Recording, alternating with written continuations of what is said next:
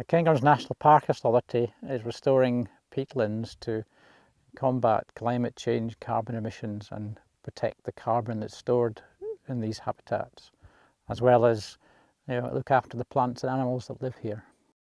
I'm Stephen Corcoran. I'm the Peatland ACTION Programme Manager for the Cairngorms National Park Authority, and today we're in the heart of the Cairngorms National Park on Glenfeshie Estate, which is part of Wildland Limited.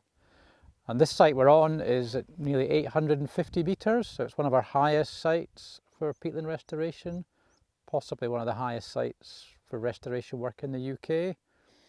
And today we're looking at an area that was being treated.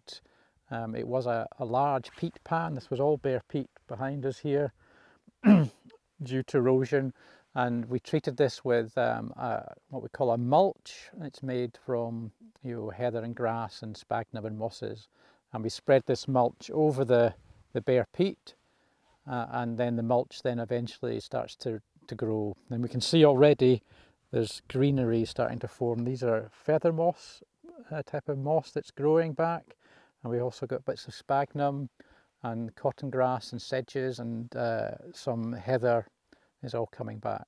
These bare peat areas we're on now are very hostile areas for plants to grow, and it's very dry.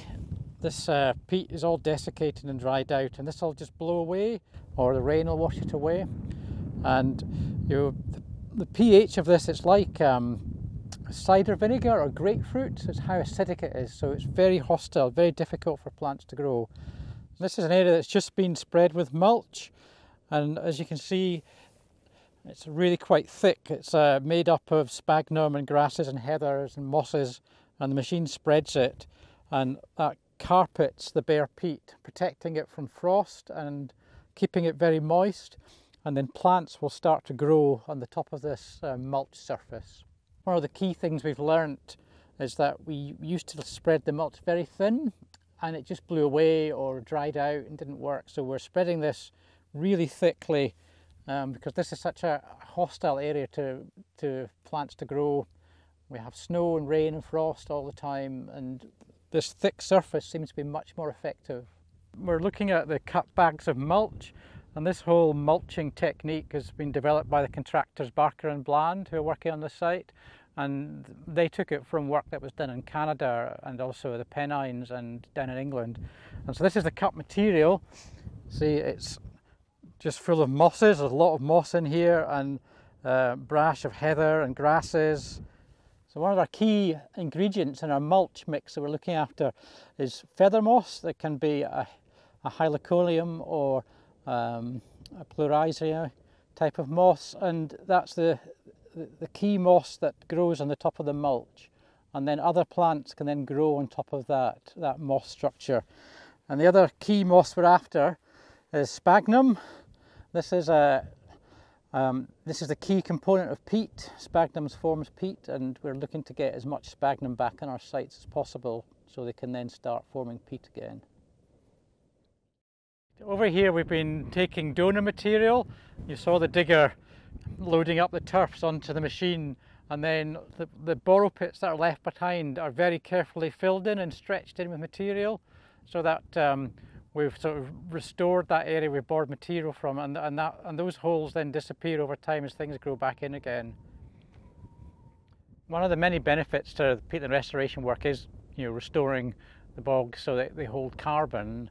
But other benefits are things like pool creation behind us. You can see how this succession of bunds down this gully has created lots of pools.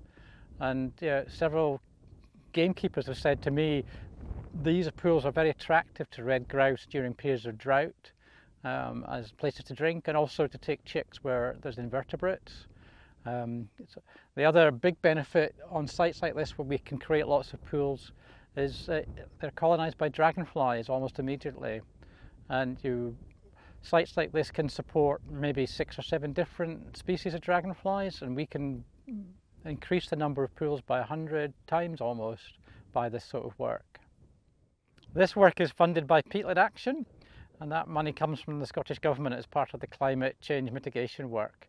And we're here on wild land, and they're also providing funding for the project. And the overall programme is being project managed by the Cairngorms National Park Authority's Peatland team, and then the contractors working on the site are Barker and Bland from Cumbria.